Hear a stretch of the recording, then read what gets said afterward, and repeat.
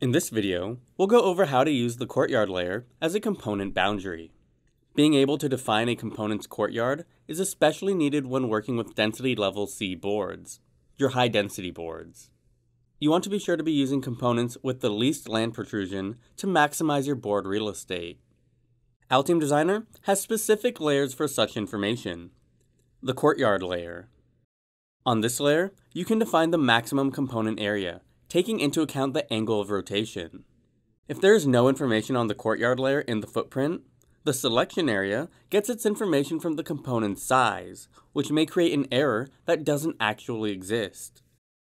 When creating the courtyard, the selection area, size, and dimensions of the component will automatically correspond to the drawn courtyard, and any design rules will be checked against this outline.